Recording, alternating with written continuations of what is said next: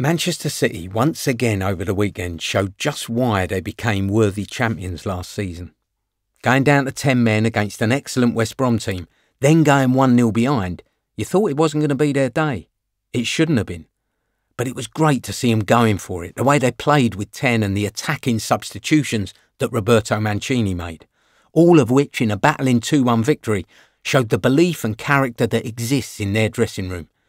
This is the same Mancini lambasted early on in his City career for his defensive priorities and the misunderstood three holding midfielders.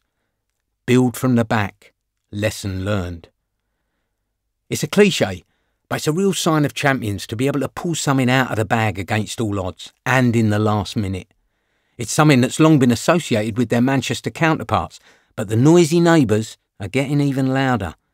They've taken the title off United, taken a couple of their transfer targets, even taken one of their players, and now they've taken their trademark 97th minute winners.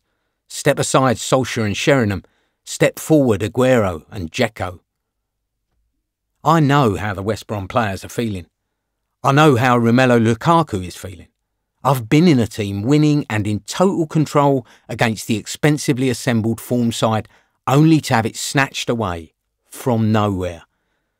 But what struck me more than my opponent's sheer winning mentality was the acceptance of our players, albeit only a minority, that this had happened. You have to be realistic as a professional, and sure, you're going to come up against better teams, but to be accepting of a potential victory that turned into a defeat is the start of your decline as a footballer, regardless of whether you were up against Henry, Ronaldo, Rooney or David Silva. City never stopped and got their winner very late. It's as amazing as it is impressive how the top teams consistently score late on.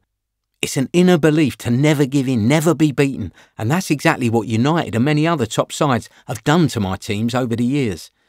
It's no coincidence that City, United, Chelsea and their likes keep doing this time and time again. It's like they expect it, they just know it. I'm not in the Arsenal dressing room, so I can't speak with authority on them.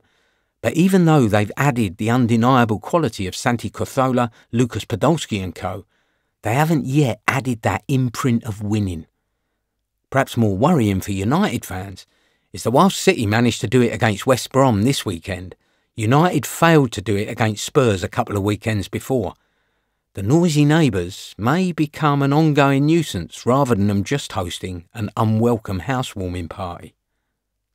I'm the Secret Footballer. For the latest from me, subscribe at Copper90. 5-0. England got the result against San Marino that they needed, and really that's all the analysis that's needed.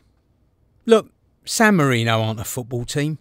Even Gianpaolo Mazza, the San Marino manager, said